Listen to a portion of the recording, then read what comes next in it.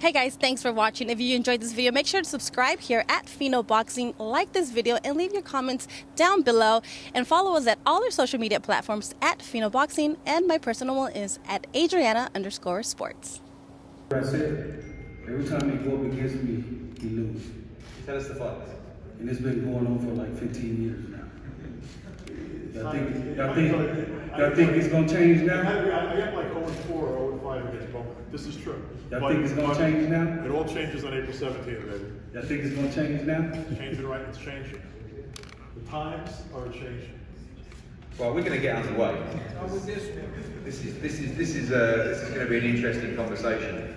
We're here. We announced earlier today just a wonderful fight on the Zone platform. April 17th, MGM National Harbour, Regis Prograis against Maurice. For me, this seemed like an obvious fight, but actually it was a fight that I never expected to happen.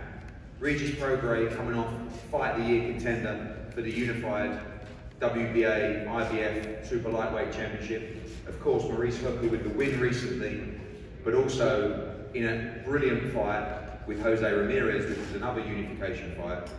This is everything that's right about boxing. This is everything that says two guys that want to get back to the top, two guys that now become in the most relevant fight in the division. Two guys that say, you know what, I'll win this fight, I'll take it. Two teams that say, we win this fight, we take it. And it's so refreshing to make a fight like this that actually the fans say, that's great. A loss does not define your career. And I think here we have an opportunity for two guys to get straight back to the top. And it's funny that, after suffering defeats in unification bouts, let's remember that, this fight becomes the hottest fight in the division. We know that the winner of this fight also has one eye on the fight tomorrow night, Saturday night, Mikey Garcia. It's the fight these guys want. Devin Haney will be in town. Tomorrow's going to be moving to 140 very soon. There's massive fights out there for both guys. I'm going to start with Regis Prograis. Regis, welcome. You didn't want any Josh Taylor fight, you wanted straight back in. Yeah, I mean, I wanted to go straight back in. And for me, that's what boxing is about.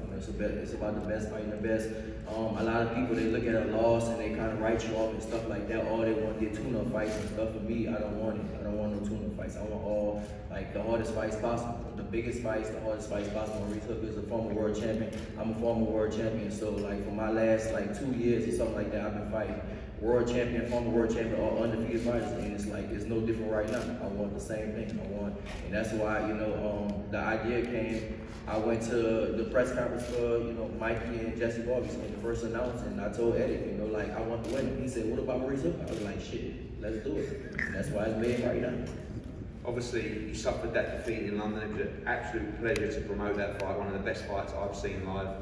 How determined are you to come back from that defeat? How much did that defeat hurt? Fight that was very close, could have gone either way. Probably in your hometown or your country, you would have got that victory, but how much has that ignited the fire inside you to get back to the top and win world championship belts? Yeah, I mean, it's everything for me right now. For me, this is a make or break type of fight, After that, I felt like I was the best in the world at one point. I still feel like that, but now this is a fight that's really gonna prove it. That's why I say I don't want no tune-up fights. I don't want no easy fights and stuff like that. Because if I go fight an easy fight that I'm supposed to win, of course people going, if I'm supposed to beat somebody, then they're gonna be like, oh yeah, he's supposed to do that. But this is a fight that, if people say it's a pick-up fight, and I win this and win in dominant fashion, then I'll be right back at the top. So that's what I want to be, at the top. One thing with me is the confidence of both teams. Obviously, they always back their man, but you overheard Bomac talking in the media roundtable earlier that this is a one-sided fight. Lou DeBella's told me multiple times, and so is Sam, that 100% you knock Maurice Hooker out on April the 17th. What kind of fight do you see this as? I mean, you don't see it as one-sided? Do you believe that this is a beatdown by Regis Prograis, or do you expect a war in Maryland on April 17th? I don't know, man.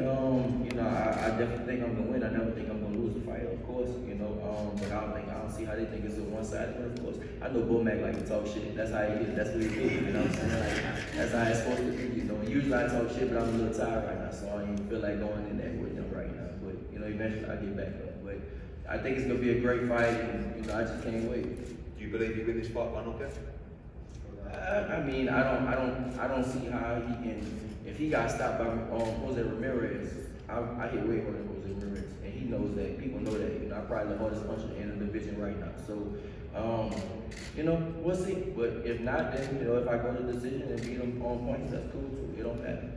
Maurice, see you smiling your teeth into. I know you and the team really excited about this fight. Oh, yeah, man, it's a good fight. Like he said, he's a former world champion. I'm a former world champion. He's one of the best at 140 right now. He don't have a title. You know, I want to go out there and show the world I'm the best at 140. You know, that fight with Jose Regis, you know, he hit me with a good shot. I lost, but I just want to focus and I just wanted to fight. But this time right here, this fight right here, you're gonna see a different Maurice Hooker. I want to try to show the world my last fight, but it ended in the first round. But I want to show them the new Maurice Hooker, the style that my new team, we've been working on. You know, it's a good fight. You know? People don't want to miss this fight. I'm coming. I know he coming. I'm gonna win. Two aggressive guys, two punchers. Of course, they fancy they win this fight by knockout. I know your new man to the left thinks this is an easy night's work for Maurice Hooker. Are you expecting that, or do you expect a knockout on April 17, or are you expecting a tough, long battle? I don't want to say a tough, long battle.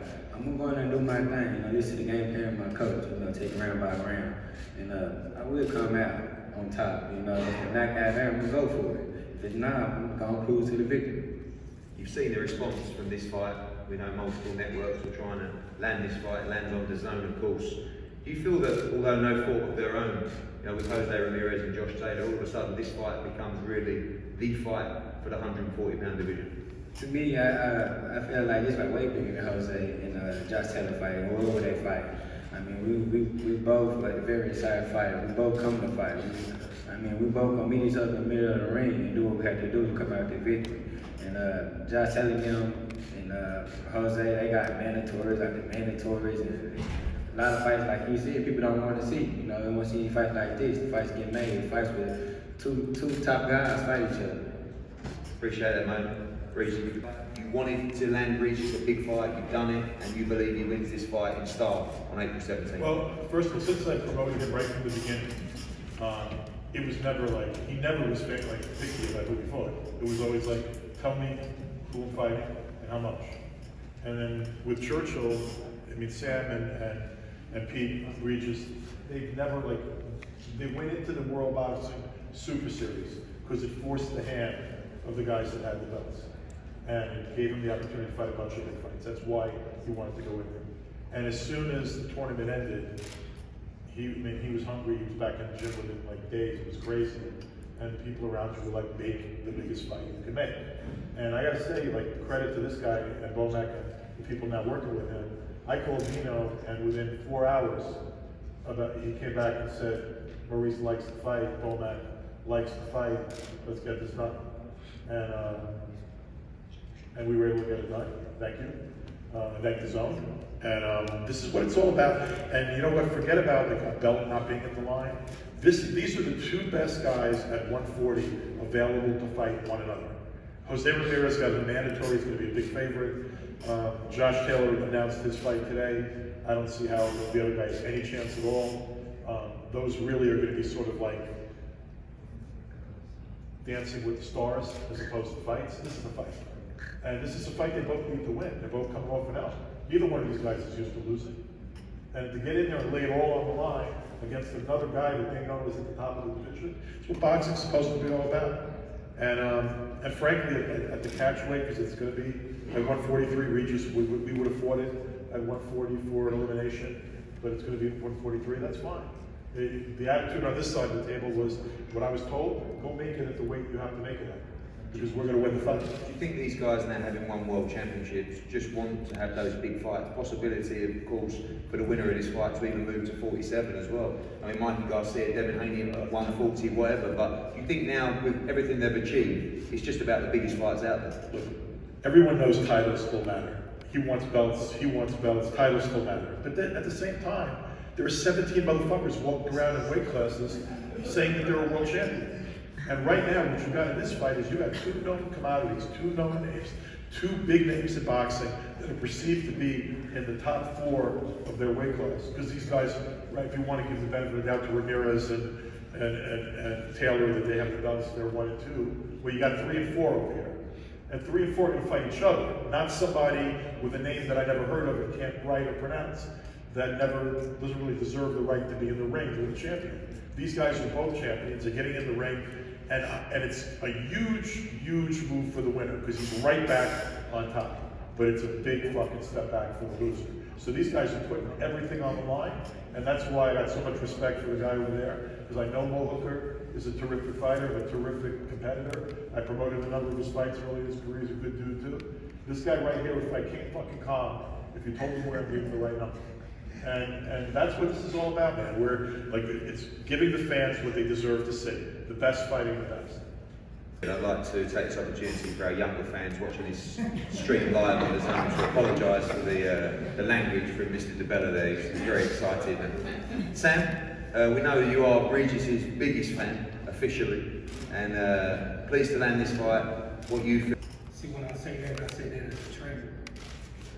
Because you gotta, as a good, all-great trainer, you gotta understand the style of fight that you fight. And I understand his style to the T. So I know what Maurice can do, and I know what he can do. And I know what Maurice can do better than what he can do. So that's why I say it's gonna be a tough fight. He's Creole, he's from Louisiana. It's tough. His bloodline is tough. He's a tough kid. He's only tough for so long though. It's gonna be one-sided after a couple rounds. Yeah, you said you see the dog in Maurice, you see a different man since he's joined up with the camp, the hunger. Does he just dominate this fight? Does he stop Regis Prograis on April 17th?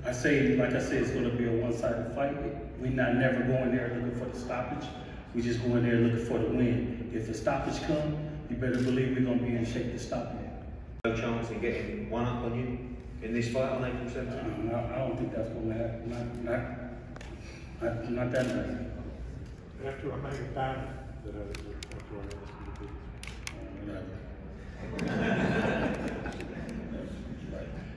Hey, I take my hat off to that team over there. Sam, Lou, Regis, you.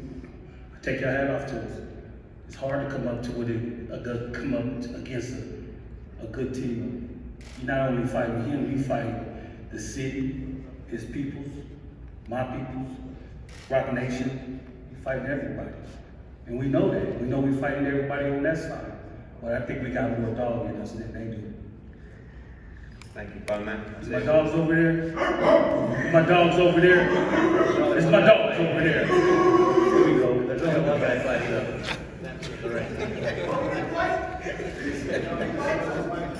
Bowman, Lou DeBella, Sam, Dino, but of course, more importantly, Maurice and Regis. Thank you for being here today, and thank you for giving us this great fight. April 17 live on the Zone. We're going to have a head-to-head up here.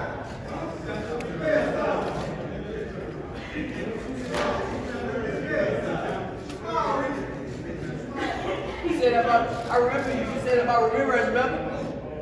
You was in the stands with Ramirez, remember that? I remember you. Ramirez, remember? Remember you said that? Remember you said that, huh? We're here with Ramirez, remember that? Did I say Ramirez too small? You ain't fighting us. You ain't fighting us. What? You fighting him. You right.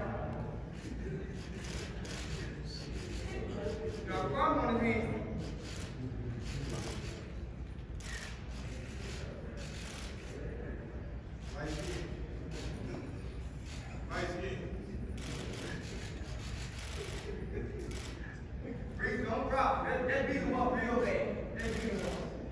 You smile, Regis. Chili's.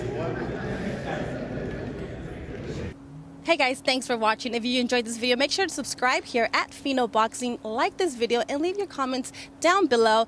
And follow us at all our social media platforms at Fino Boxing, and my personal one is at Adriana_sports.